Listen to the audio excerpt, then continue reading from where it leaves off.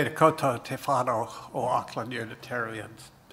Tēnā koutou nā manahiri, no mai, haere mai ki tēnei whare karakia a te atua. Tēnā koutou, tēnā tātou katoa. We welcome you into this space made sacred by Auckland Unitarians for 118 years.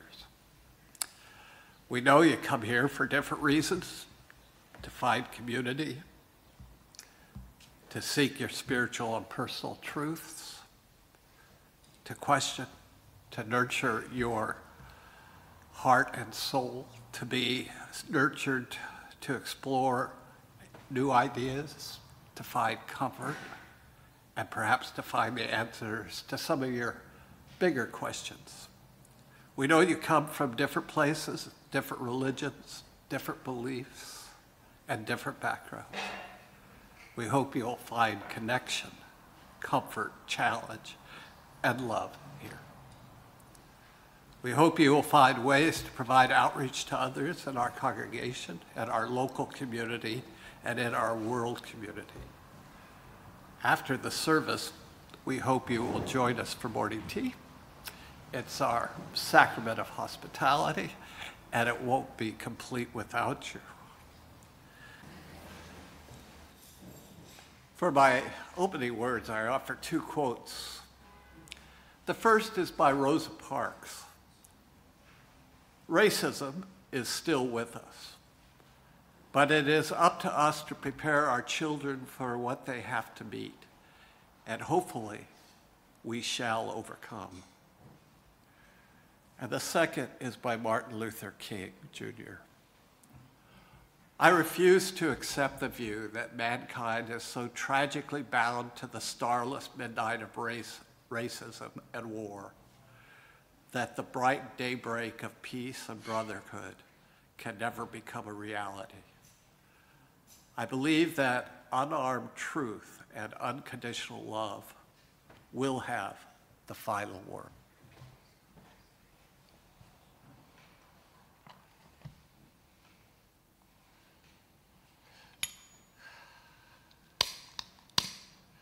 We light this chalice to find inner peace, love for each other, and faith in ourselves. Also to be welcoming to whomever we meet and kind to all living creatures. So gather around this light of hope as we share this time together.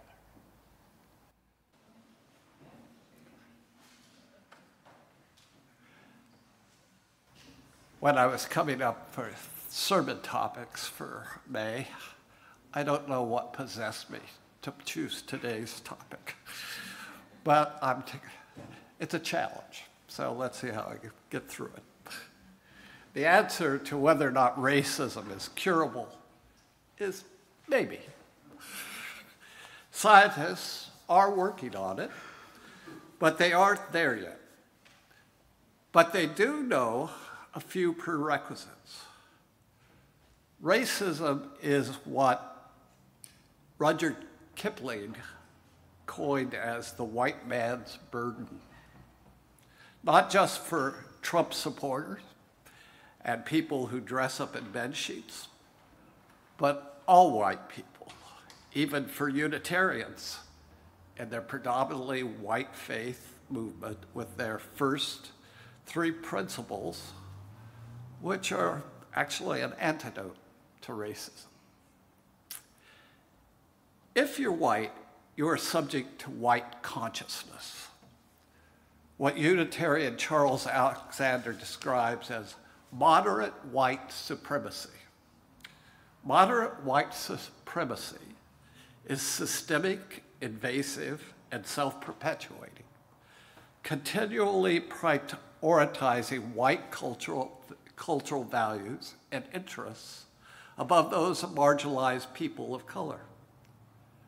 It permeates and corrupts our practices, systems, and institutions, even corrupting the reforms we institute to bring about equality.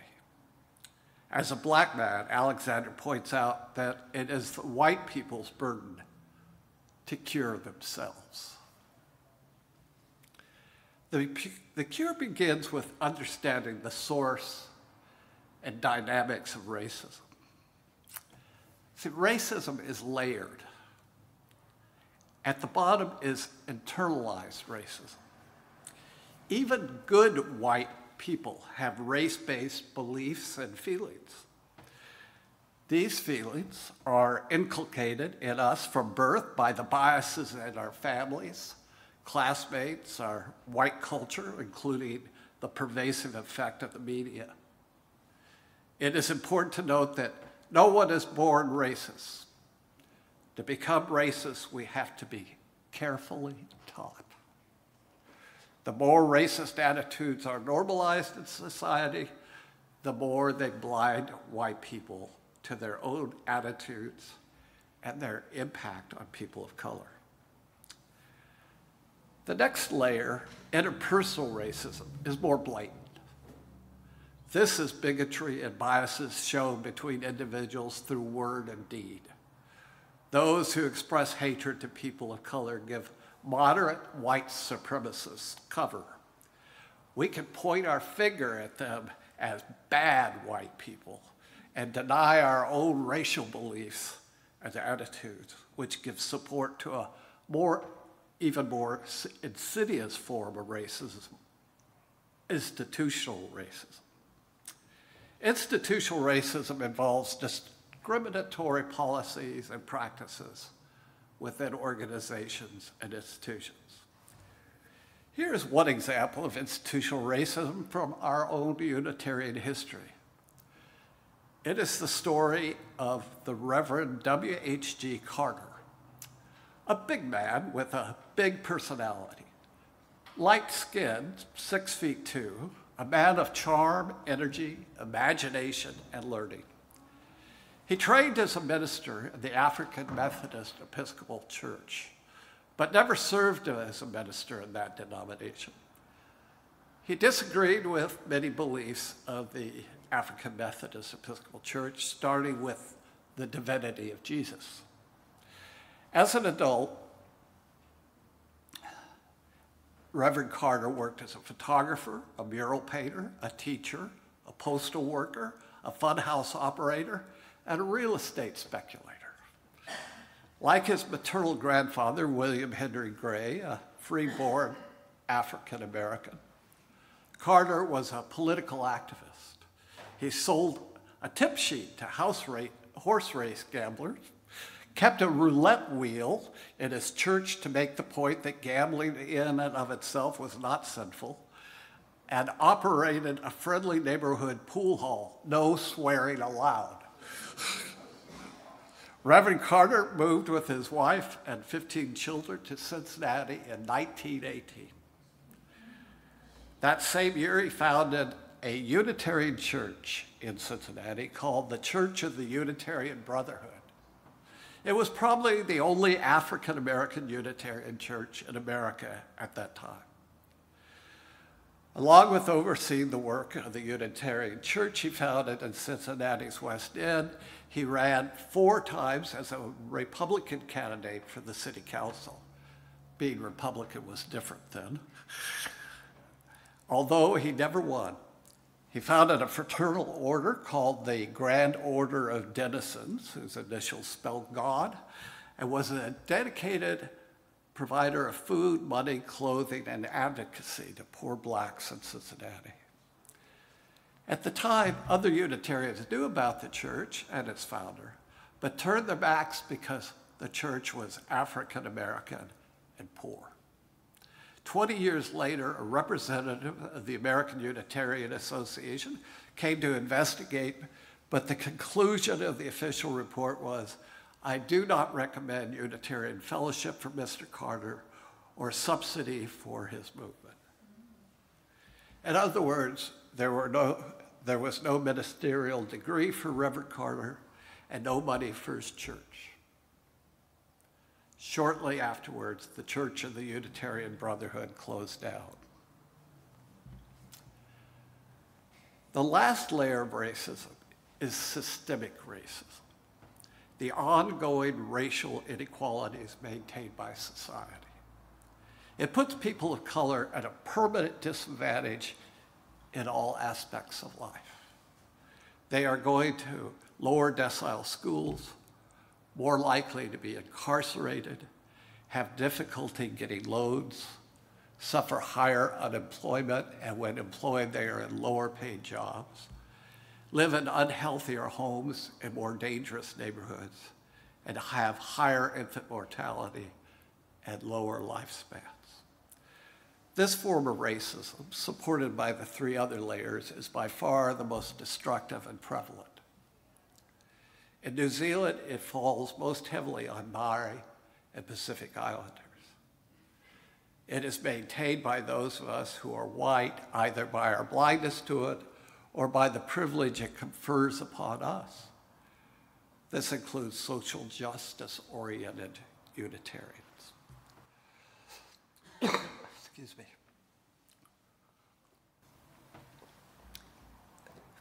I'm going to share a shameful story that has been buried in the annals of New Zealand history. It is the story of eugenics. Eugenics is a belief that the genetic composition of the human race can be improved by selective breeding. It judges certain genetic groups as inferior while promoting other genetic groups to be superior. It is a movement that began in England. Its stated purpose was to protect the purity of the white race. It spread to Europe, America, Canada, and eventually to New Zealand.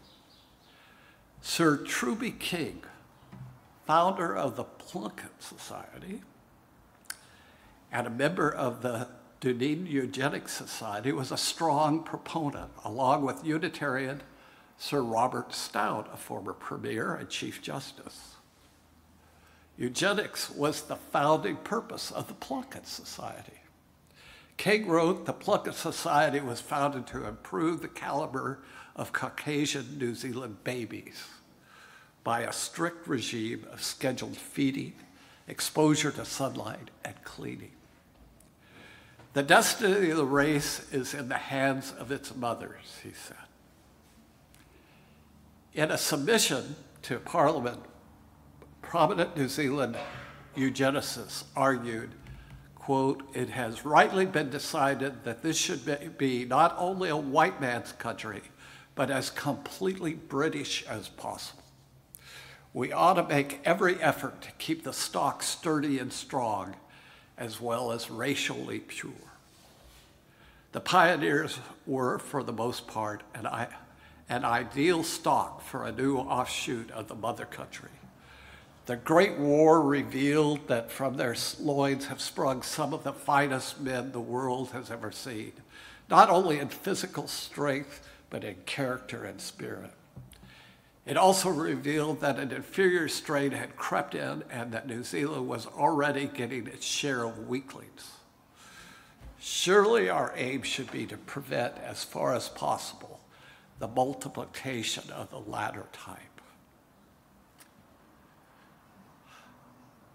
Overseas eugenics principles were adopted to terrible ends. The theories took their most horrifying manifestation under Nazi Germany, where up to 400,000 Germans were forcibly sterilized and 70,000 degenerates euthanized. But even as the full extent of Nazis' racial cleansing programs were being, But even as the full extent of Nazis' racial cleansing programs were being discovered, the idea of ridding the race of the mentally ill or feeble-minded was still doing the rounds in New Zealand. The horrors of the Holocaust essentially marked the end of the eugenics movement in New Zealand, although vestiges of it remained, especially in some Pakeha attitudes towards Maori and Pacific Islanders as inferior races, and social polities that put them at a disadvantage. An example is how racism undermines Maori self-image. Studies have shown that it's not uncommon for Maori to buy into racist stereotypes. In one focus group, a Maori man said, if they're going to keep writing bad things about us, then we are going to be bad because we feel like we are meant to be bad. Maori are meant to be in jail anyway. Statements like this break my heart and motivate me to unburden myself of racial attitudes that cripple a Maori child's chance to have the same chances in my life, the same chances in life my white race has given me. If we are to find a cure for racism, it is going to have to begin with examining our internalized racism. We need to understand that our internalized racism is a spiritual crime against ourselves that burdens and blinds us. It turns out racism is a choice. And empathy goes a long way towards curing it.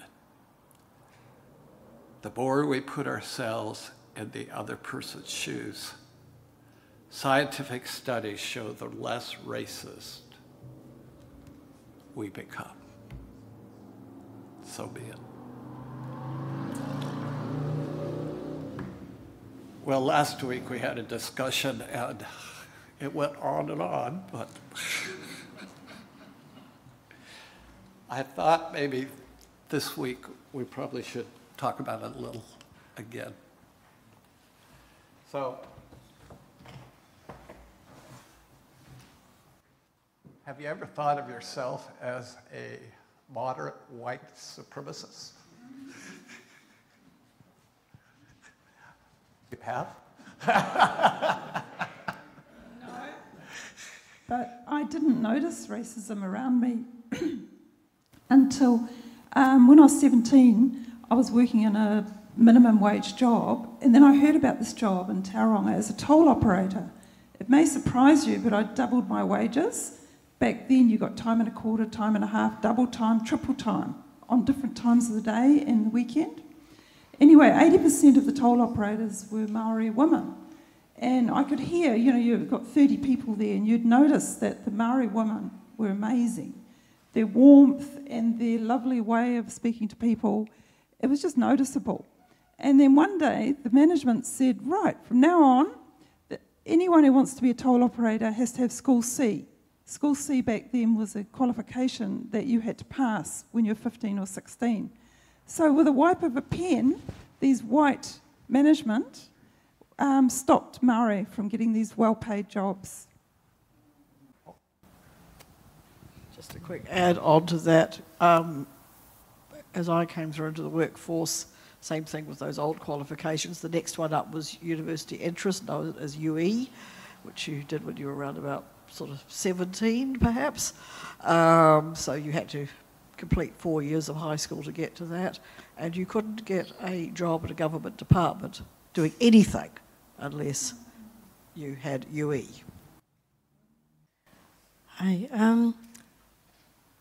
A lot of views and whatnot seem to be intergeneral, or seem to have started in the earlier generations as well. The things that got handed down to me as a kid from mainly my mum, not so much my dad, but mainly my mum, and was shocking, actually. And I think these days, if mum was still alive, well, she moderated as she got older. And I've spoken to other friends, and it's been much the same. The generation before us seemed to be extremely racist. I don't think they thought they were, but they were. And I think thankfully now these generations are actually saying, hey, this is no good. And the next generation is again saying it even more. You can't say that. That's no good. You can't say that.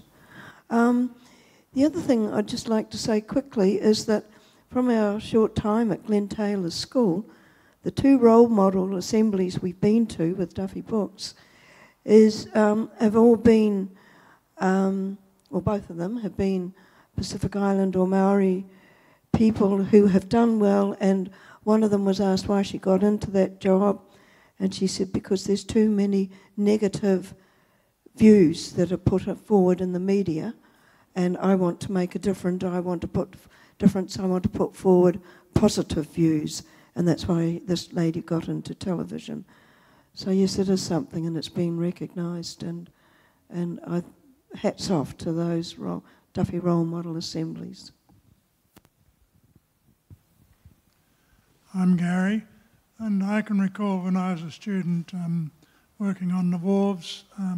We often did that in weekends and evenings to make money. And I recall at one smoko time sitting down on the edge of the wharf with a Maori guy that's the same age as me, and he was acting what I realise now, he was appeared what I realise now is quite depressed. And he told me he hated being Maori. And he talked about a lot of disadvantages, and I couldn't convince him otherwise. I said, no, the opportunity's there, you just got to grab it with both hands. But he would have none of it. He was thoroughly depressed about being Maori, and that stuck with me all these years now. I just thought that the point that Clay made about a person's perceptions being coloured by their own perception of themselves really struck home to me, and that just brought back to me this week I was working with a little boy of 5 who I've spent quite a bit of time with him. He's a very bolshy kid, and he's always in trouble. And he's Maori Pacific child. He's a beautiful child. He's a very task-oriented child. He has so much potential. He leads the others in the playground, not always doing the things that they should be doing, and not always socially conscious of what he should be doing.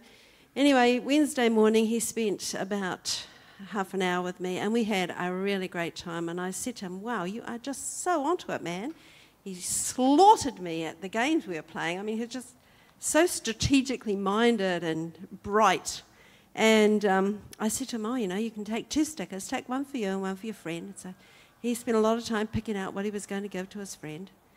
And then at morning tea time, I just after morning tea, I'd collected another child, and there he was sitting outside the principal's office. And I thought, oh, and he looked so down. And anyway, I found out that he had been writing F-U-C-K on the wall outside the school. Well, actually outside the classroom, and that was basically the last straw. They had decided that would be it. He was out of zone, so he wouldn't. It just really ripped my heart, because there's so much that this child is battling. And when we had the AWHI meeting later, the comment was his mother says to those children, you are stupid children. You are not intelligent children. You do not know what you're doing. Why do you do these stupid things? Why are you just like your dad? Why are you, And these kinds of things are going on all the time in our community. So, yeah, it's a real battle. This may seem very strange, but I was actually, when we arrived in New Zealand in 1953, we were registered aliens. We had to carry an aliens registration certificate because we were not of British stock. That's what the law said. The Aliens Registration Act specifically said those are coming immigrants of non-British stock had to be registered aliens. I think things have changed since then. I was an 8-year-old boy coming from the Netherlands. So I'm from Cincinnati, where you mentioned that story, and I had never heard that, so that really hit home for me, first of all. And my dad is a minister at the UU church there. But I would just like to say, going off of what they said in the back, I think that as the generations progress, it has been becoming more of an issue in the forefront, racism, and also just like sexism, transgender phobia, and everything else. Like, it's becoming more present, especially in the United States, where I'm from.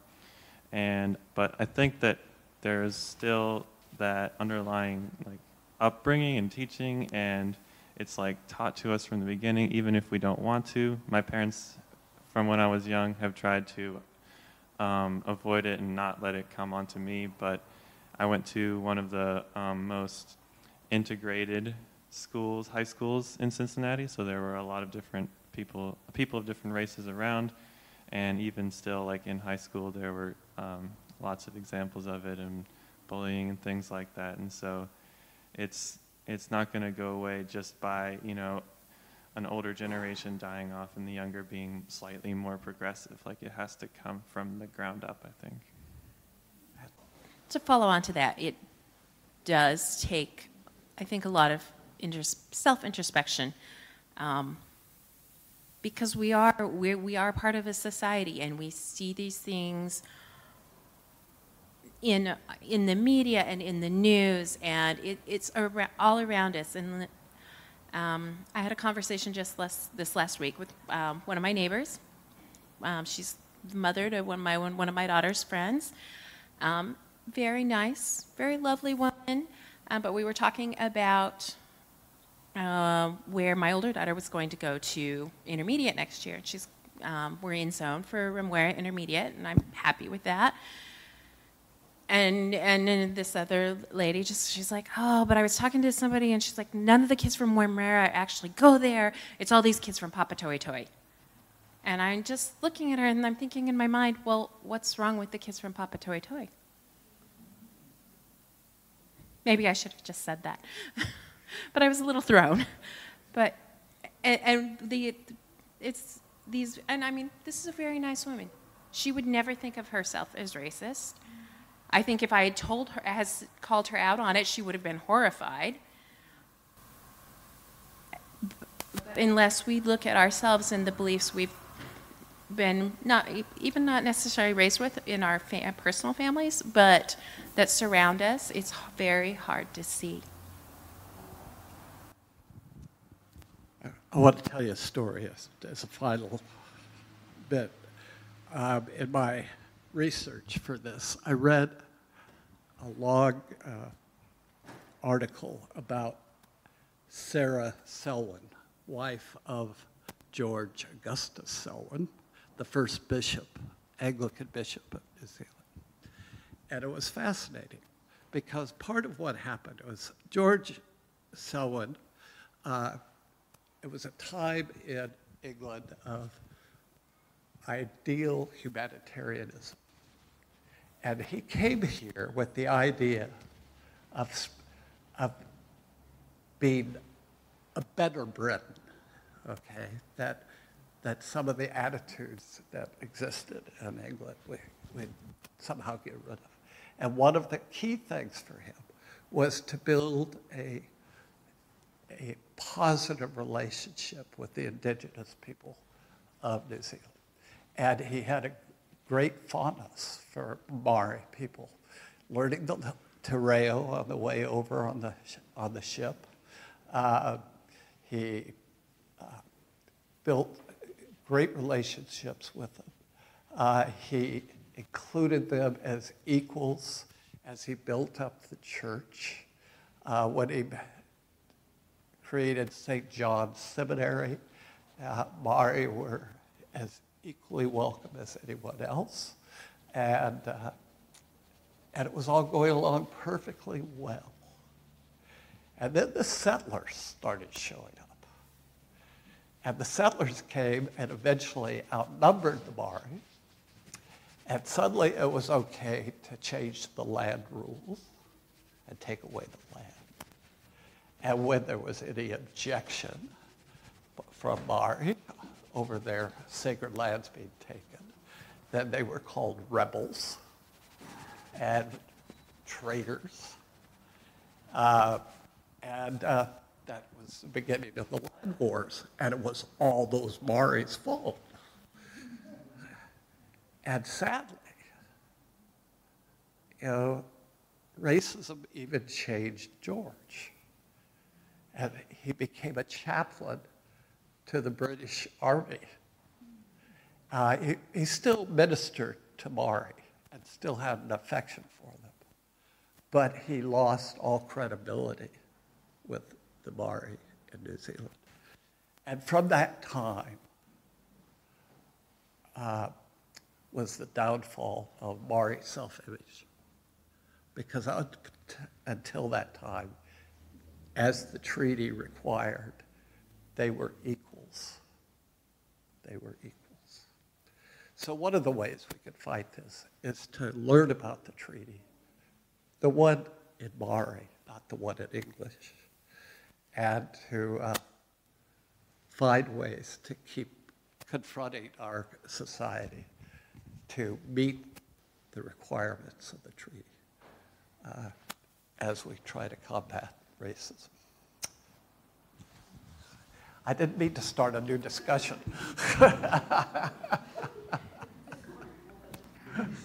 And then behind him.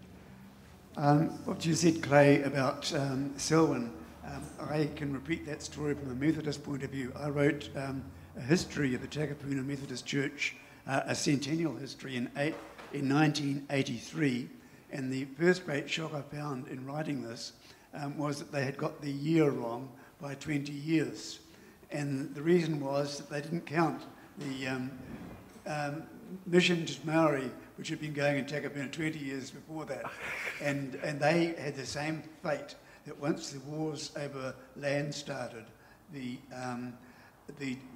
Methodist missionaries objected. Basically, if you were a Maori, it was okay, but if you were a Maori standing up for your land, you were not okay. And it was very heavily into that story. In LA, there's a museum called the Museum of Tolerance, and I don't know if anybody's been there, but I highly recommend that you go. It's an interactive museum, and it was set up. There's a section originally about Nazi Germany, and it also has other sections. But when you enter, there's a woman or a man who gives you an introduction, and then you go through, you pick a door to go through, and one says, you know, I have no prejudice, and the other says, I have prejudice. And of course, people, you know, go to the one, I have no prejudice. And it's locked, because we all have prejudice. That's beautiful. I don't think I can top that, but I grew up as a Lutheran, and my father was an elder in the church. And I was a freshman, and I was shocked twice on one Sunday. The pastor of the church wanted to raise $1 million to redo the church, and I was a freshman at university.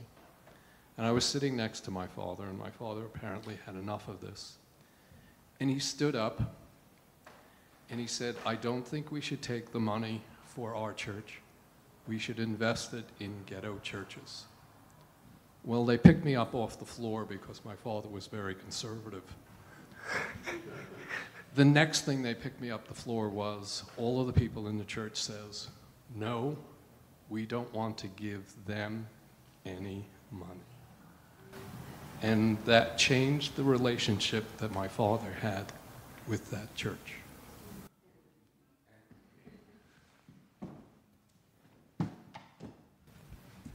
Thank you for sharing your thoughts and stories.